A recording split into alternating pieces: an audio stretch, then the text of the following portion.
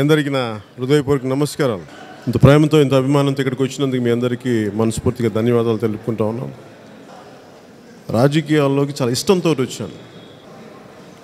ఆశయాలని ఎంత క్రమంలో తీసుకెళ్ళాలి, ఒక ప్రయత్నం చేయకపోతే సమాజం మారదు.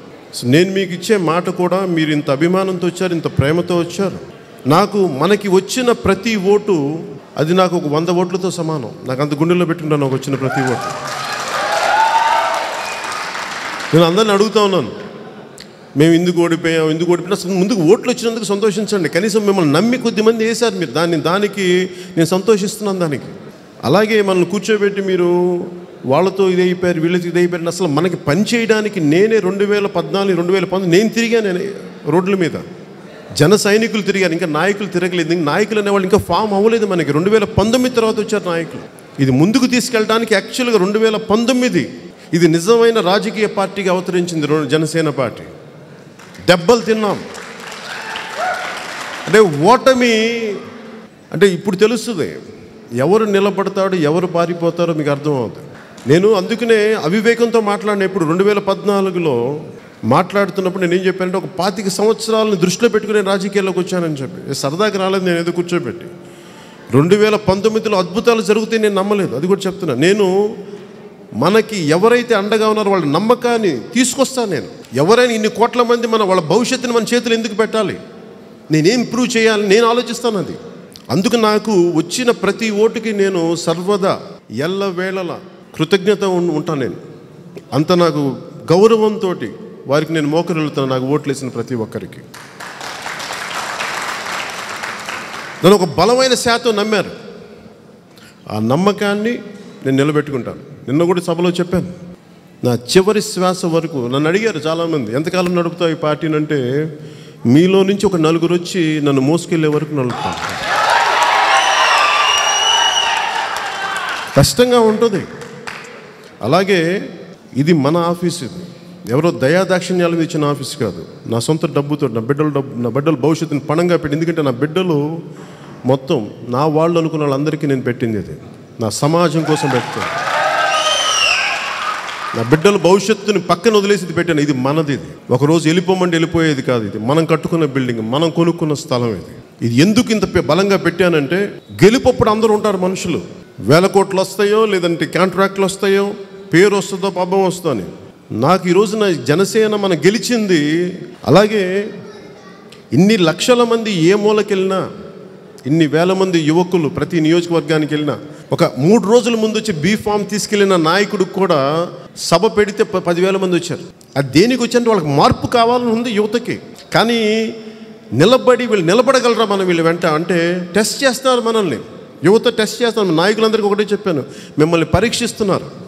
వారి భవిష్యత్తుని మీకు చేతుల్లో పెట్టడానికి పరీక్షిస్తున్నారు. మీకు అండగా నిలబడతారు లేదు. అంతేగాని కూర్చోబెట్టి ఒక చిన్నపాటి గాలి వానకి మీరు చిగురుటాకుల్లా ఉణిగిపోయి ఎండుటాకుల్లా మీరు రాలి వెళ్ళిపోతే ఇంక అదేం రాజకీయం, అదేం రాజకీయ నాయకులు, అదేం బలం. నేను ఎలాంటి వాడిని అంటే, నేను అందరూ వెళ్ళిపోయినప్పటికీ నేను ఒక్కనే కూర్చుంటాను ఇక్కడ. మీరు అందరూ వచ్చే వరకు నేను వెయిట్ చేస్తాను.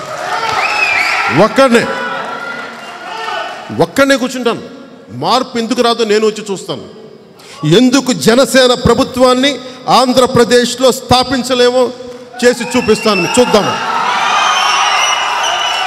అరే ఇంత మాత్రం పౌరుషం, ఇంత మాత్రం కసి, ఇంత మాత్రం పంతం లేకపోతే మనం ఎందుకు వస్తాం రాజకీయాల్లోకి? పారిపోవడానికి వస్తాం రాజకీయాల్లోకి. నిలబడటానికి, జెండా పాతడానికి, జెండా ఎగరేయడానికి వచ్చాం, పెట్టాం పార్టీ.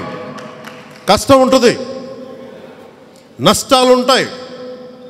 నేను మీకు ఇదే చెప్తున్నాను. నేను మీకు ఇస్తున్నాను, నా ఆడపడుచులకి, అన్నదమ్ములకి, నన్ను నమ్మిన ప్రతి ఒక్కరికి నేను సమాజ శ్రేయస్సు కోరుకున్నవాడిని, భారతదేశపు సమగ్రత కోరుకున్నవాడిని. మొన్న ఎవరు అడుగుతూ ఉన్నారు, ఎందుకు మీరు ప్రధానమంత్రి గారితో శుభ్రంగా వెళ్ళిపోయి ఉండొచ్చు కదా అంటే, నాకు ప్రధానమంత్రి గారితో వ్యక్తిగతంగా, బీజేపీతో వ్యక్తిగత గొడవ ఏముంటుంది? స్పెషల్ కేటగిరీ స్టేటస్ ఇవన్నీ ఒక హక్కుల కోసం అడిగా నేను, అంతే. ఈ రోజుకి ఆంధ్రప్రదేశ్ ప్రభుత్వాన్ని లీడ్ చేస్తున్న వ్యక్తులు ప్రధానమంత్రి గారంటే భయం ఉంటుందేమో. పవన్ కళ్యాణ్కి ప్రధానమంత్రి గారంటే గౌరవం ఉంది కానీ భయం లేదు. అది మీ దృష్టికి తీసుకొస్తుంది. ఎందుకంటే నన్ను ఎవరు ఏం బెదిరించలేదు. నాకు స్వార్థం లేదు, నాకు గుర్తింపు అవసరం లేదు. నేను కోరుకుందల్లా రాష్ట్ర శ్రేయస్సు కోరుకున్నాను.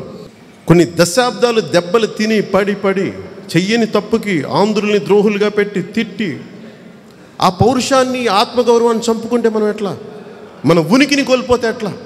అందుకని నేను దీన్ని చాలా బలంగా నిలబడతాను. నా చివరి శ్వాస వరకు మీకు అండగా ఉంటానని తెలియజేసుకుంటూ మీ అందరికీ నేను మీకు అందుబాటులో ఉంటాను.